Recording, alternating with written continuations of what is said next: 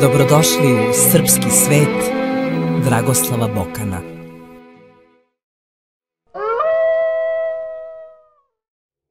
Specijalno za vas rešio sam da u 3 specijala koji idu jedan za drugim obradim pitanje 3 poslednja veka od čijeg poznavanja će u mnogome zavisiti naša orijentacija sada i ovde. Tako da ću sada govoriti o 18. veku evropske civilizacije, sledeći put o 19. i onda u nekom trećem specijalu po redu ću tu malu trilogiju završiti pričom o za Srbe najstrašnijem 20. veku. Kada je reč o samom početku, naslovio sam 18. vek kao prekretnica u istoriji Evrope. Naime, tada dolazi do borbe ideja koje su proistekle iz ranijeg sukoba koji je bio drugačije zasnovan. Naime, reč je bilo o verskim ratovima koji su utihnuli iz 16. i 17. veka i u 18. veku se pretočili u poraz jedne od te dve strane, vidjet ćete koje, i u prelazak priče o borbi vera, o ratovima vera u borbu ideja. Sa svim onim što će se kasnije preneti u 19. i dovršiti u 20. veku. Naime, od 1517. počinje zaista nova epoha razumevanja Boga i odnosa prema religiji. Tada je Martin Luter, do tada rimokatolički monah, zakucao svojih 95 teza.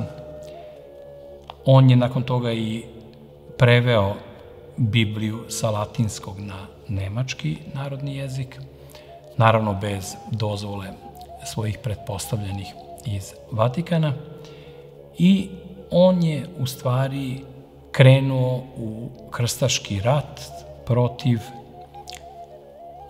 prelesti rimokatoličke crkve, njene ekonomske, društvene i političke prevlasti i krize vere u crkvu kao poslednje odvajanje od glave i tela crkve već obavljene u sukobu Vatikana sa Carigradom i Jerusalimom.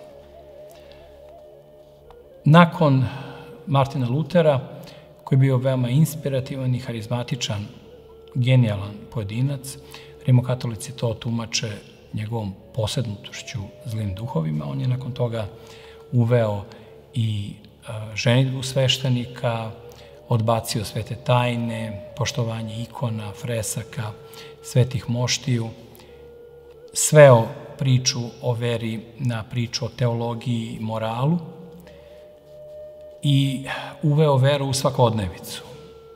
A s druge strane izgubio taj već posustali dodir sa uzvišenim, koji u rimokatoličkoj crkvi nakon nekoliko vekova odvojenosti od pravoslavlja, od drugog Rima, od Carigrada i od Jerusalima, je doveo do svih tih izobličenja u kojima je rimokatolička crkva postala pre svega politička i društvena institucija. Ona je tako i reagovala, pošto su Britanija, Severna Nemačka, Skandinavija i Holandija krenuli u taj protestantsko to odvajanje od juga Evrope, srednje i južne Evrope, a posebno zemalja Mediterana, koje su ostale pretežno rimokatoličke. Znači, Katolička crkva će uskoro krenuti već polovinom veka tog protiv reformacije, kako se naslovio taj luteranski pokret, koji će kasnije biti poznat kao protestantizam.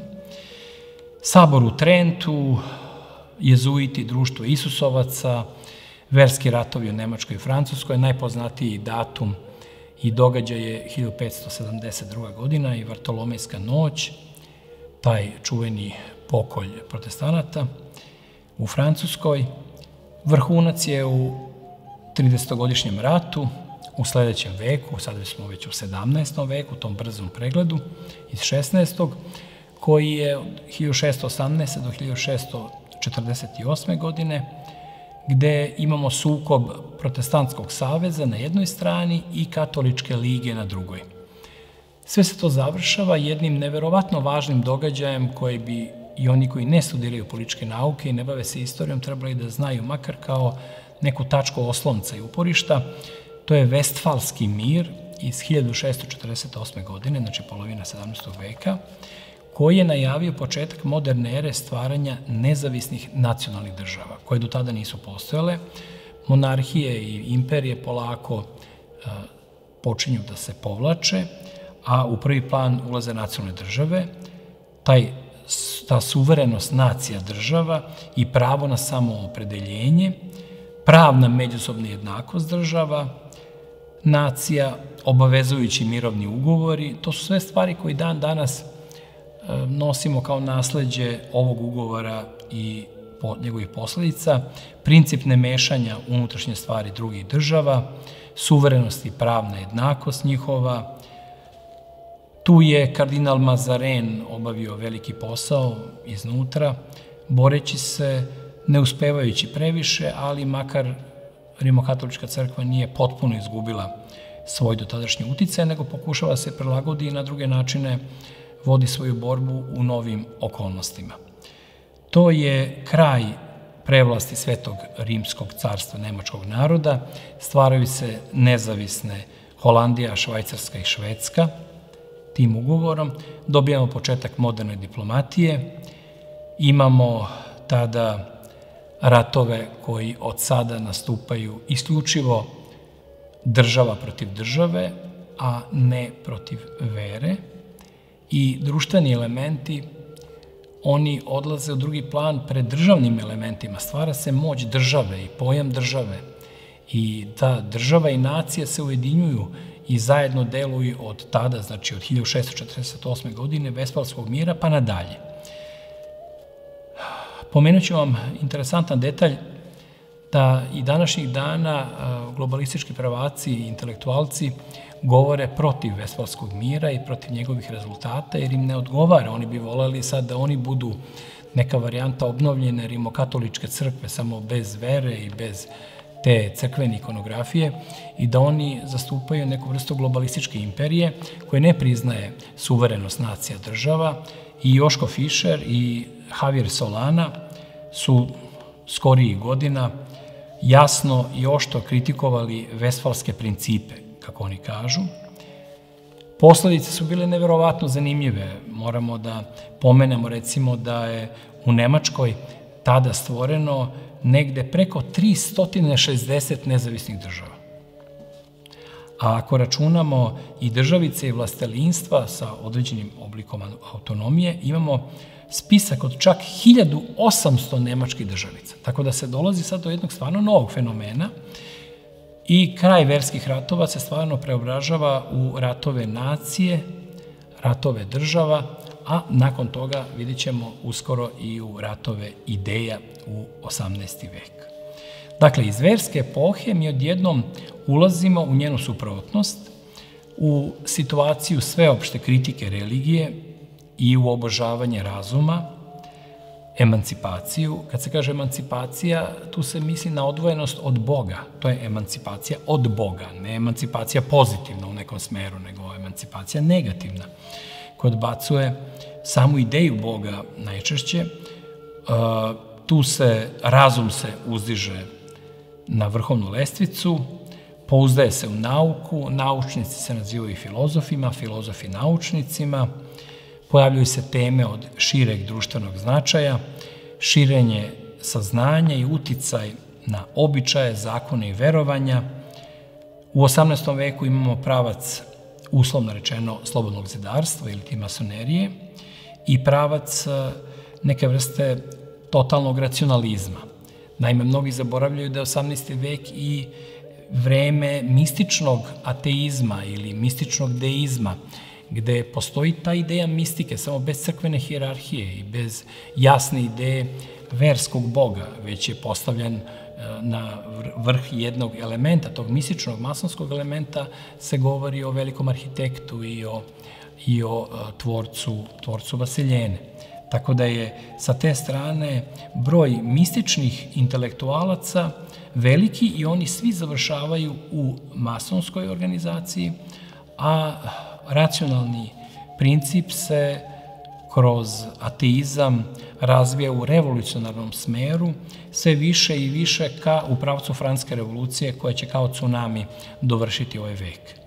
Znači imamo jednu grupu intelektualaca koji odbacuju Boga i crkvu, ultimativno, a imamo neke druge koji odbacuju crkvu, ali ne odbacuju Boga, već imaju neku ideju prirodne religije, kako oni to zovu, sa verskom tolerancijom.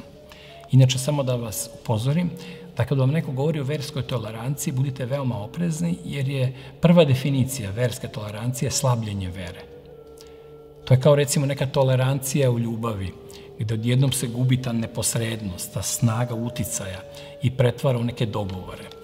To na državnom nivou možda ima smisla, ali u duhovnim stvarima i u stvarima duše potpuno se obriće čitava priča, tako da taj precenjeni pojam tolerancije postaje isto vrlo opasan kada se govori o verskoj toleranciji. Lične slobode i ljudska pojedinačna prava dolaze u prvi plan, a ne više verska, nacionalna, običajna prava kao do tada.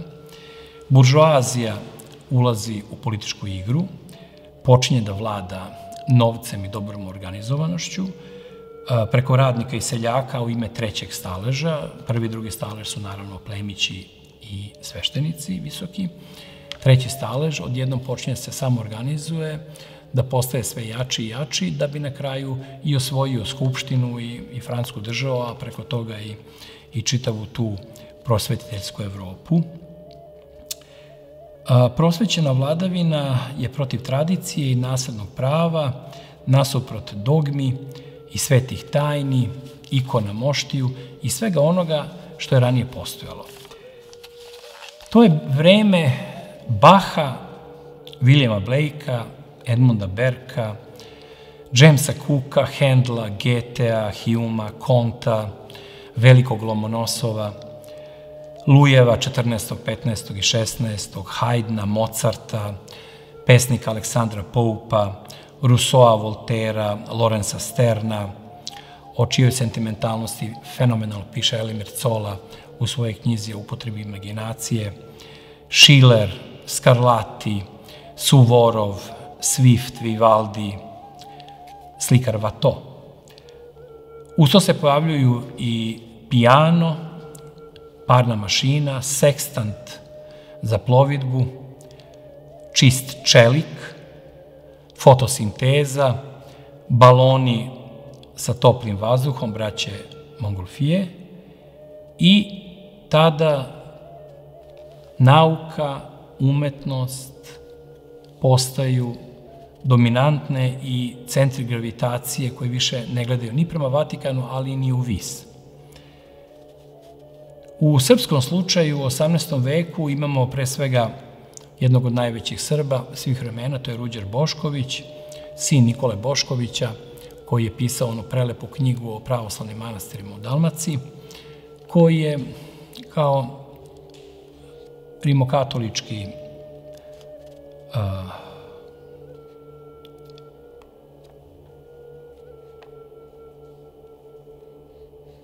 elitni intelektualac, preko rimokatoličanstva kasnije pripisivan Hrvatima.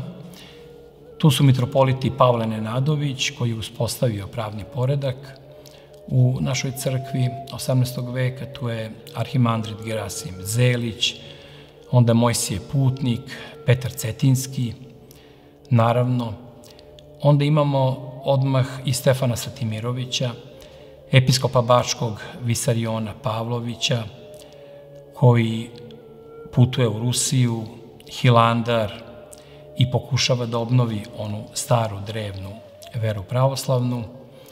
Onda imamo Zahariju Orfelina, pesnika, bakropisca, teologa, koji je nova pojava na nebu naše uspostavljene kulture. To više nije samo tradicija, više nisu samo običaji, niti književnost. Sad imamo kulturu u punom smislu reči, sa svim manama i vrlinama kulture. Onda imamo igumana Koviljskog, Jovana Rajića, koji je završio duhovnu akademiju u Kijevu i Moskvi, išao peške u Rusiju, učitelj bogoslovlja i branič pravoslavlja, kako su ga zvali, koji je napisao prvu istoriju Srba sa nečim što bi mogli da nazovemo naučnim aparatom. Onda nimalo slučajno ga nazivaju srpskim zlatoustom, borcem protiv unijaćenja. Mi tada imamo i pesmu Boj zmaja sa orlovima. Zmaj je naravno Turska, orlovi su Rusija i Austrija.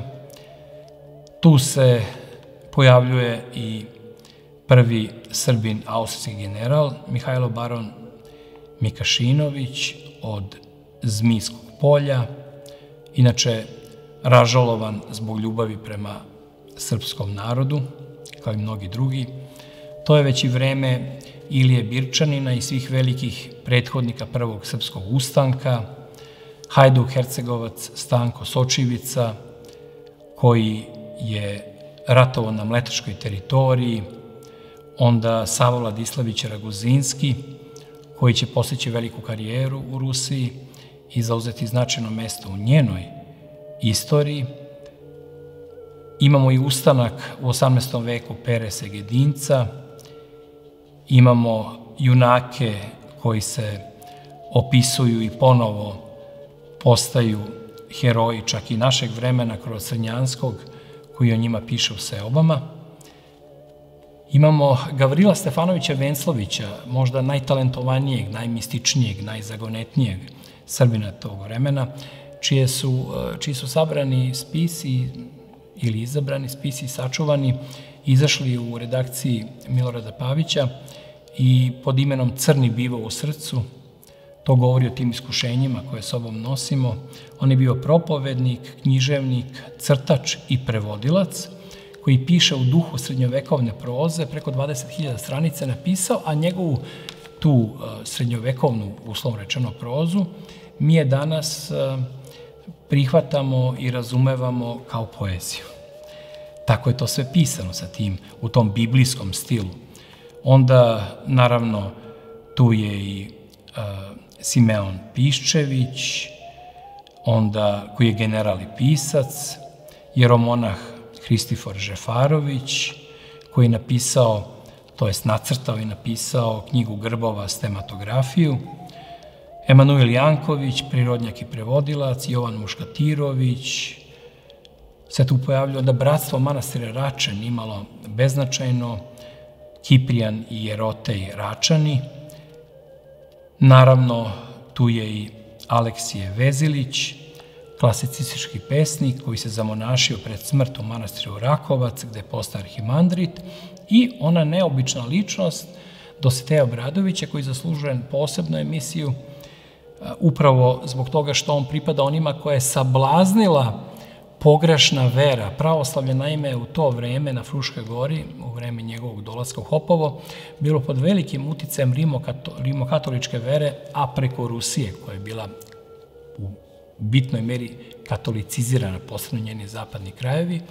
I on se razočarao, tragajući za svetotačkom atmosferom. On je doživeo da ga iguman Hopova nagovara da napusti manastir, da je on suviše pametan, inteligentan, da bi tamo provodio vreme.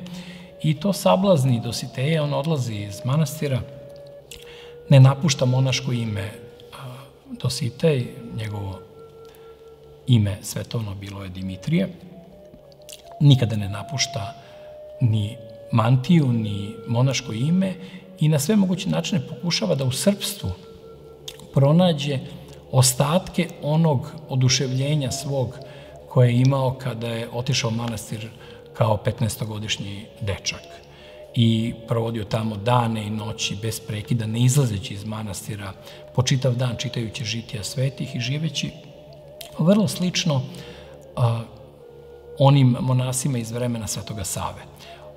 Dositej je bio veoma talentovan, možda od Svetog Savi nismo imali talentovanijeg intelektualca među monasima i među ljudima crkve, ali to sablažnjivanje njegovo ga je odvelo od toga da se izgubi taj tradicijski osjećaj za te glavne stubove pravoslavlja i za sve ono što bi trebalo da pomogne Srbima da se odupru napadima takozvanog prosvetiteljstva ateističkog, koje nas je skoro satrlo i koliko smo u 19. veku bili uspešni u fizičkom oslobađanju Srbije od Turaka, toliko smo, nažalost, padali na tom ispitu iznutra postajući vazali i sluge jednog duboko nepravoslavnog i antisvetosavskog pravca razumevanja sveta.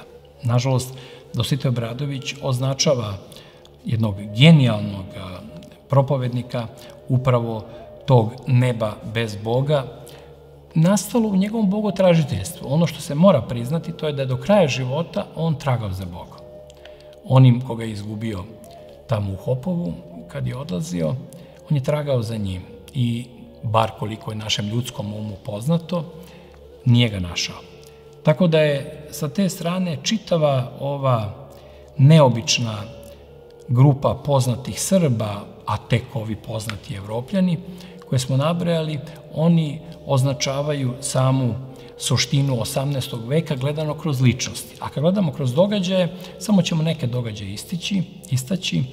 Samim početkom 18. veka kneževina Pruska postaje kraljevina, Petar Veliki osniva Sankt Peterburg, koji će biti i prestonica Rusije sve do 1918. godine.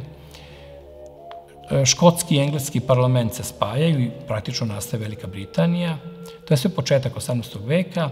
Počinje epoha Fridriha Velikog, već na polovini 18. veka imamo Lisabonski zemljotres. Nakon toga imamo Katarinu Veliku, koja pune 3 decenije i duže vlada Rusijom.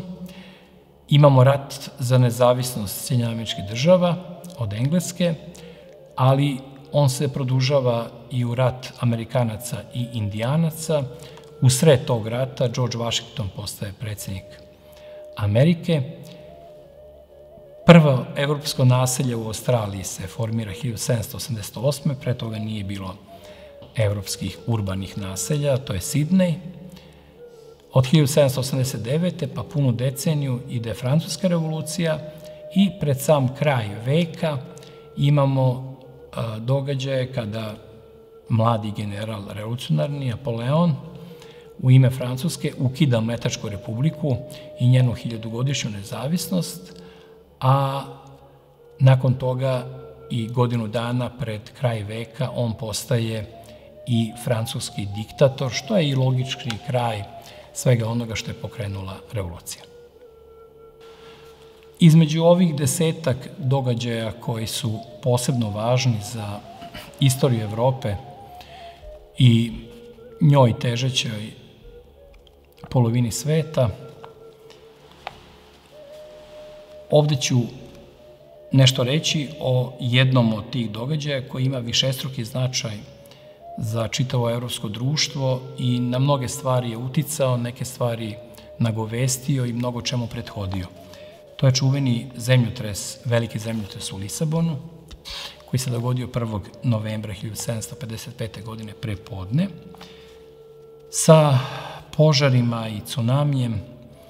Posle toga, Portugalija je bila najbogatija kraljevina u Evropi, pre svega zbog brazilskog zlata, koje je u nevjerojatnim količinama prebacivano galijama do Portugalije i zbog afričkih dijamanata u tome. Tako da je taj zemljotres koji je počeo simbolično baš na praznik svih svetih i pobio mnoštvo ljudi, među kojima upravo veliki broj rimokatoličkih vernika, što je izvalo potpuni šok. Preko 60.000 ljudi je stradalo. Nakon toga ste imali nekoliko velikih udara talasa od preko 20 metara, a opet nakon toga od sveća koje su popadale, koje su paljene u znak molitve Bogu i prilikom tih verskih procesija, one su popadale, zapalile grad i onda je grad puna 3 dana goreo, potpuno izgubiši svoju fizionomiju i dopunjavajući broj žrtava i ogromne materijalne štete. Ispod temelja porušenih palata je virilo zlato i došlo je do opšte pljačke, odnošenja tog zlata i činilo se kao da nekakva apokalipsa, probna apokalipsa se dešava na tlu Portugalije. Sve je bilo toliko strašno da je portugalski kralj zajedno sa porodicom odmah krenuo što dalje od Lisabona u prirodu i nekoliko nedelja u strahu od čvrstih građevina i nastavka nesreće, oni su živjeli u šatorima tamo. Pukotine od po 5 metara su bile u centru grada, sve se raspadalo kao da je bilo od kartona u tome. I naravno uništeni su i neki gradovi u Španiji i okolnim mestima, ali je Lisabon bio centar stradanja i kažu da se potres osetio sve do Finske, Grenlanda i Kariba. Talasi su išli do obale Brazila. Recimo, Kazanova u svojim memoarima beleži svoj šok zbog ovog potresa koji je osetio u Veneciji, toliko daleko gde je bio zatočen, a o ovom potresu pišu mnogi. Od tog vremena, recimo Voltaire, pa do modernog doba, kada Walter Benjamin piše 180 godina nakon toga, o toj apokalipsi u epohi nauke i razuma. Tada je došlo do novih obračuna. Jezuiti su optužili vlast za korupciju, a premijer Marques Pombal, koji je bio moćniji od kralja, proterao je jezuite iz Portugalije. Voltaire je tvrdio da je ovaj zemljotres dokaz da ne postoji Bog, niti da postoji njegova volja, u nekoliko svojih spisa, od kojih je najpoznatiji naravno Kandid, napisan 1759. godine, i to je delo koje odbacuje veru u Boga i odbacuje Leibnicov optimizam i stvara jednu drugu pretpostavku života koja će u sledeće 3 decenije korak po korak dovesti do buduće revolucije. Voltaire nas uči da moramo negovati samo svoj vrt. Bez Boga, bez ljudi, bez ljubavi prema čovečanstvu, bez veza sa prošlošću, nego zavučeni u sebe, moramo negovati samo svoj vrt, kako on kaže u čuvenoj rečenici. On tu prikazuje u Kandidu ironičan pristup zlu u svetu i prirodne katastrofe tumači kao dokaze protiv postojanja Boga. To je kraj evropskog optimizma i priprema revolucije. To je inače filozofska priča, bila je bestseller, izašla je u 4 mesta istovremeno. Kandid je izašao i u Ženevi, Amsterdamu, Parizu i Londonu. To je pravi pikarski roman, avanturistički, koji nas podsjeća danas, on nas podsjeća na španske serije. Sa zlim Bugarima, seksualnim životom velikog inkvizitora, učiteljem, filozofom koji je zaljubljen u prostitutku sa kojom deli sifilis, pojavljuje se i okrutni mornar, starica koja je ćerka pape Urbana X, silovana od afričkih gusara, onda gladni janjičari koji seku ženske zadnjice i jedu ih tokom ruske opsade Azova, gole žene i majmuni, njihovi ljubavnici koji ih grizu. Pojavljuje se i čuveni Eldorado utopijski. To je jedini prostor u toj povesti u kome život nije besmislen, apsurdan, pun zla i besmisla, gde su ulice popločene dragim kamenjem, nema sveštenika, a sve kraljeve šale su smešne, kako to kaže Voltaire. Stotine crvenih ovaca luta stranicama, onda se pojavljuje engleski admiral koga streljaju jer nije pobio dovoljno neprijatelja, venecijanska trpeza sa 6 svrgnutih kraljeva, ruski, otomanski, engleski, poljski, derviš filozof koji ljude opisuje kao mišave na brodu što plovi, Turčin mudrac koji je slobodan od 3 velika zla koje naglašava kao najveći neprijatelja čoveka, to su dosada, siromaštvo i greh. Sve to da zabavi mali broj duhovitih ljudi kroz ismevanje svih vlada u Evropi, a posebno i jezuita. Dakle, imate potiranje optimizma i vere u Boga, imate marionetske likove i ruganje veri u budućnost, veri u smisao trpljenja, veri u trpljenje života kroz veru u Gospoda, Tvorca. Sve to podsjeća na Bokačovu kulu iz Dekamerona i onaj Voltairov vrt koji se stalno pominje. To je inače najbrže prodavana knjiga svog doba. Zabranjena je bila u Americi sve do avgusta 1929. godine. Uticala je na Samuela Becketa, na Selina, na Pinčona, na Huxleya, Orwella, Zamjatina, Vonnegata. Zatvara se krug. Stvara se, znači, jedna distopijska literatura u kojoj se umjesto smisla objašnjava nepopravljivi besmisao jednog sveta koji mora da prestane da postoji. I sad, tu naravno uz Voltaira odmah imamo i tu grupu enciklopedista, Denis Diderot, D'Alembert, Rousseau. Oni pišu skoro 70.000 članaka, polovina je nepotpisanih, tu je Montesquieu. Rousseau promoviše ideju vraćanja prirodi, slobodi i jednakosti, govori o važnosti vaspitanja, kako ga on tumači, o društvenom ugovoru. On piše najviše muzičke teme u enciklopediji i slavi primitivnog čoveka, to slobodno i srećno doba. On govori o jednakosti, govori o varvarskom kao superiornom nad civilizacijskim, govori o ličnom odnosu sa Bogom preko savesti, znači to je put ka napuštanju Boga. Još uvek se Bog pominje, ali sada ovog puta samo kroz lični odnos intelektualca.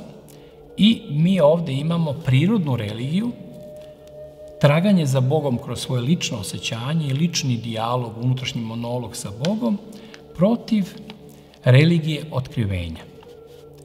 Znači, protiv one religije koja je objavljena i preko evanđelista i nosi svoju poruku u Novom Zavetu i kroz crkvu. Znači, protiv blagodati, protiv ideje prvorodnog greha. Međutim, za razliku od tih pomodnih stvari koje će biti zadržane i proslavljene i u tom vremenu i dugo nakon toga, on recimo devojčicama namenjuje potpuno religiozno vaspitanje, gde govori o autoritetu muža i govori o tome da devojke treba da budu vaspitane za domaćinstvo i porodicu. Tako da je sa te strane imamo jednu polovinu Rousseauovog tumačenja koji ide ka odricanju od crkve, a druga polovina je zadržavanje u jednom patriarhalnom svetu, ali ne samo to. Mi znamo da su i Rousseau i Voltaire bili voljeni i slavljeni u tadašnjoj Evropi, posebno od najelitnijih krugova, tako da su ogroman novac, palate, ušteđevine imali kod sebe i to je bio razlog da se ta njihova borba protiv društva ipak zadrži na crkvi. Jer dvorovi Evrope su bili kritični prema crkvi, ali ne bili baš previše raspoloženi da neko odbacuje sve ono što se tamo događa i da oštricu svoje kritike usmeri i protiv njih. Nimalo slučajno, Voltaire je recimo hvalio britansku monarhiju jer je od njih dobijao podršku u rušenju francuske monarhije i bio pravi salonski revolucionar koji je na sve moguće načine pokušavao da živi od svog pisanja i da on stvori neku zamenu za crkvu koja će osvojiti srca i umove tadašnje elite. On je pisao sa čak 178 pseudonima, a u svom filozofskom rečniku, koji je možda ostao kao najpoznatije Voltaireovo pojedinačno delo, on govori protiv svih institucija islama, judaizma, rimokatoličke crkve. Tako da je to ta priprema, enciklopedijska priprema je pokušaj stvaranja modela idealne zemlje pred svoju propast, u kojoj se Francuska kao revolucionarni univerzum polako približava idealu vlasti građana, rušenja monarhije i potpunog uništavanja uticaja rimokatoličke crkve. To utiče naravno i na Nemačku. S jedne strane, Nemačka država se čuva od toga, diže gard i brani, s druge strane, nemački romantičari od toga pokušavaju da naprave prostor za veličanje svoje narodne književnosti i za, naravno, daljnji otpor rimokatoličkoj crkvi.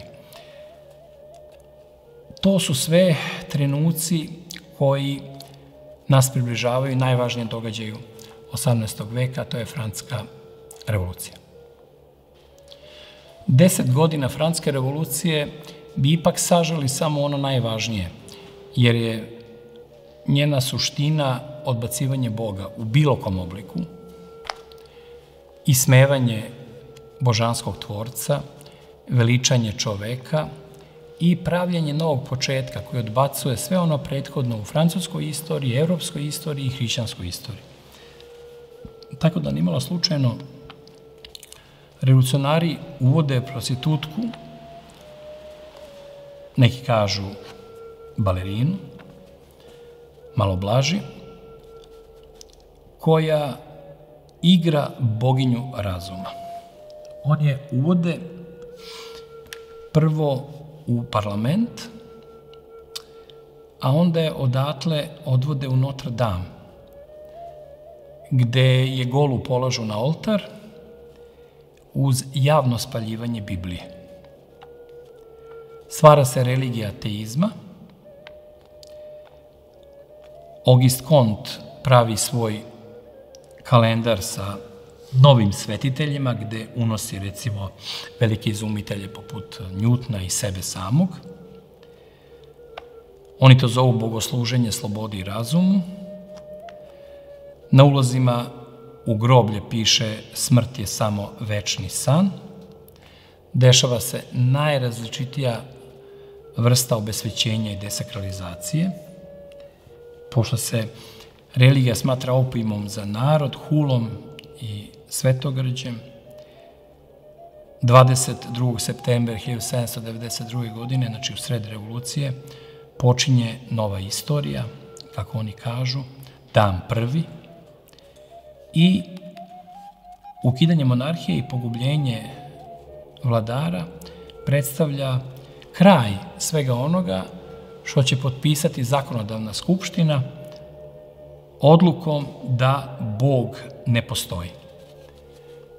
Kraljevsko groblje Saint-Denis je raskopano i uništeno i vidljivo je pokazano i kroz bludnicu prostitutku i kroz spaljivanje evanđelja i kroz rušenje grobalja i kroz odluku da Bog ne postoji, da je podvučena crta i da se više ni na koji način ne može doći do nekog dijaloga sa ljudima koji veruju u Boga, u tradiciju, stotine hiljada ljudi su pobijeni zato što nisu želeli da napuste svoju hrišćansku veru, posebno u oblasti Vandeje, što je kasnije izrodilo mnogim knjigama, hronikama, romanima koji obrađuju tu ogromnu surovost revolucionara, koji su tu surovo samo umnožavali i onda proždirali jedni druge. Taman bi jedan talas terora revolucionarnog naišao, pa bi za njim naišao drugi talas, pa treći, pa četvrti i tako bi se oni jedan za drugim uništavali.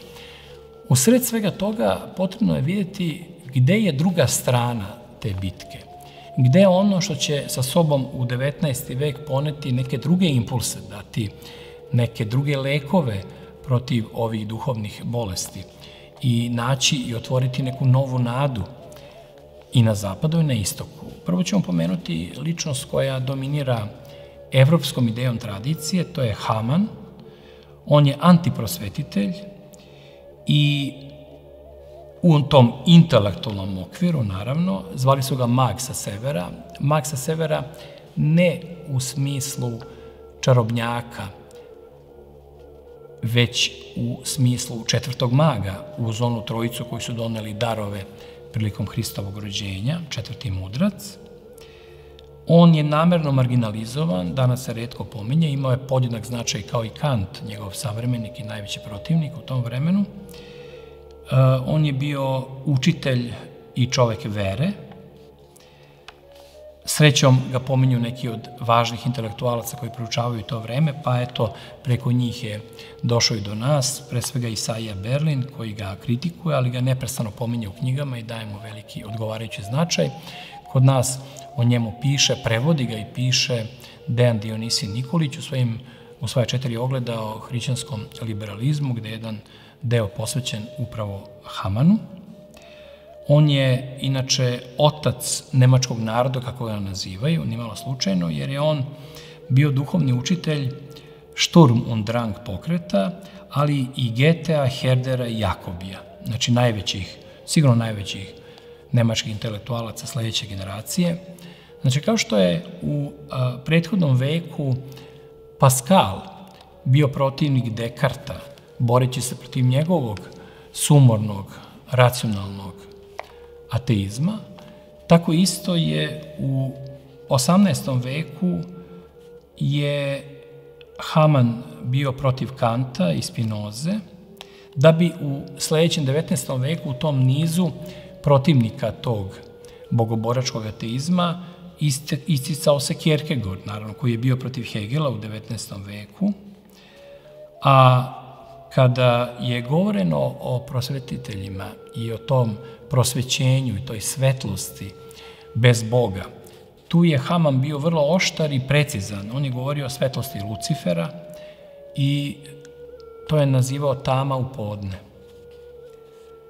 To i tako prosvetiteljstvo, on govori da Kant vrši apologiju palog Adamovog razuma. On govori o kritici čistog uma, nezavisnog od Boga, još od trenutka kada je u rukopisu čitao to delo Kantovo. On, za razliku od nas iz ovog vremena, nema nikakvu fascinaciju ni sa kim i ni sa čim, sem naravno kada je reč o Bogu. I on brani Boga kao vitez koji ne razmišlja o snazi protivnika, već o važnosti onoga što brani. Haman je upravo zbog toga uticao da mnogi intelektualci u Nemačkoj izbegnu tu sablazan i to iskušenje i on je pripremio teren za jednu potpuno drugu pojavu s kojom bi završio ovaj kratak pregled i prelet kroz 18. vek, a to je Pajsije Veličkovski. Jedan pravoslavni intelektualac koji drži do sebe ne bi smeo da ne poznaje delo pomenutog duhovnika. Naime, Pajsije Veličkovski je bio monah na raznim mestima, putovao od manastira do manastira, skupljao znanja, osjećao duh vremena, borio se protiv ateizma i maloverja.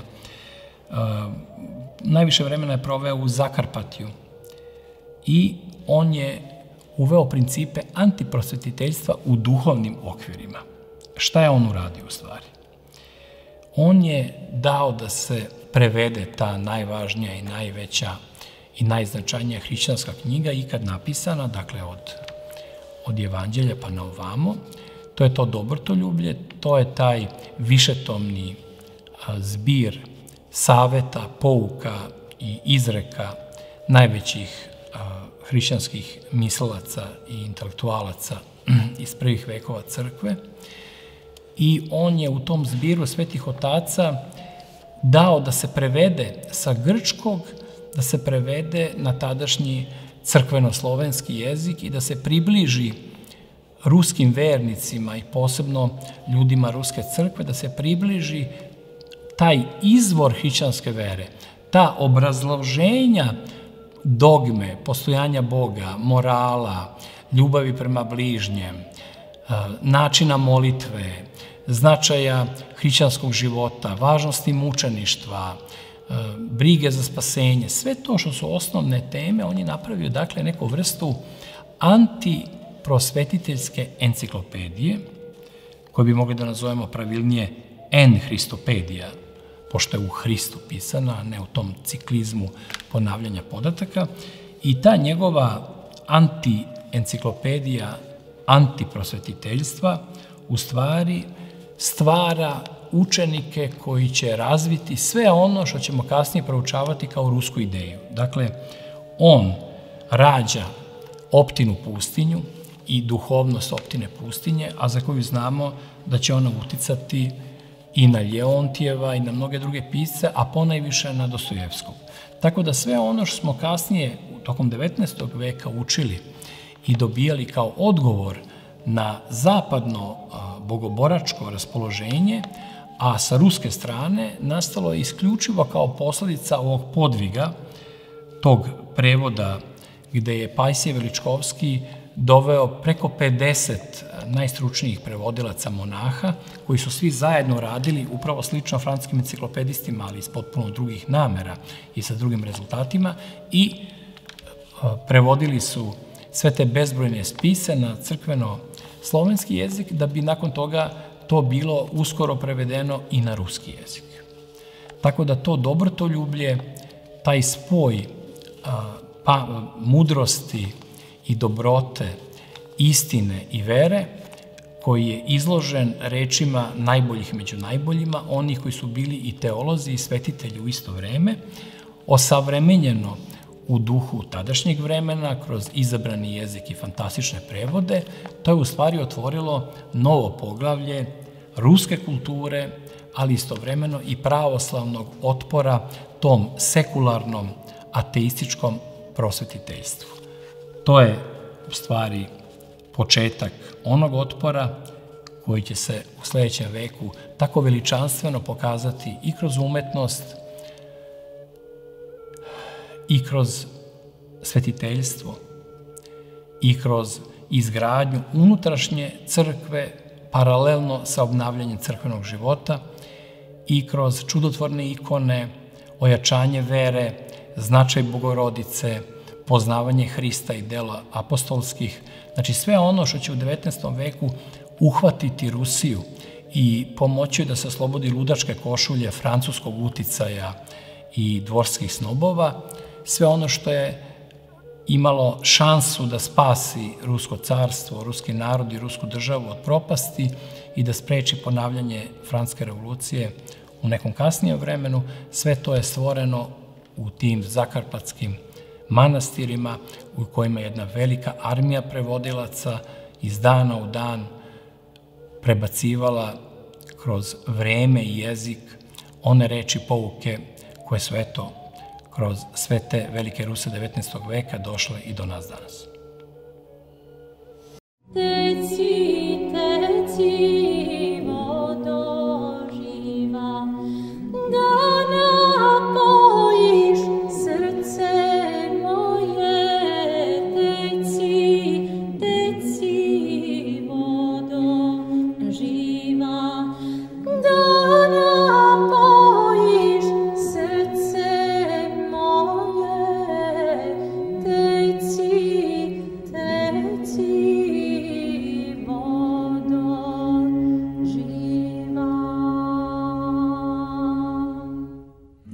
Braćo i sestre, poštovane dame i gospodo, dragi prijatelji, za trenutak izlazimo iz srpskog sveta Dragoslava Bokana sa željom da se u njega što pre vratimo.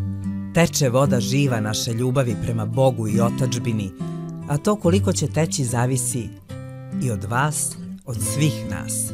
Zato pomozite da se ne prekine naše putovanje, postanite saputnik ovog romantičnog i lepog srpskog sveta. Budite zadužbinar Dragoslavljevog podcasta svojim dobrovoljnim prilogom datim od srca.